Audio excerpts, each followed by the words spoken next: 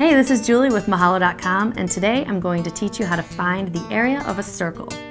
Now the formula for the area of a circle is A equals pi radius squared. So if this were our circle, the only information we have is a diameter of 6, so that means you need to find your radius. We know that the radius is half of the diameter, so in this case our radius would be 3. So we need to plug in that into our formula.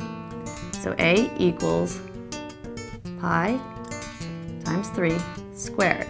You need to make sure you square that 3. So A equals 9 pi. You're going to want to find out if your instructor wants you to use pi in your answer or if they want you to multiply it out. And that's the area of a circle. Thanks for learning with me today. If you'd like to learn more about this topic or anything else having to do with math, please feel free to click the links on the screen. And if you have a specific problem or request, you can email them to requests@mahalo.com. See you next time.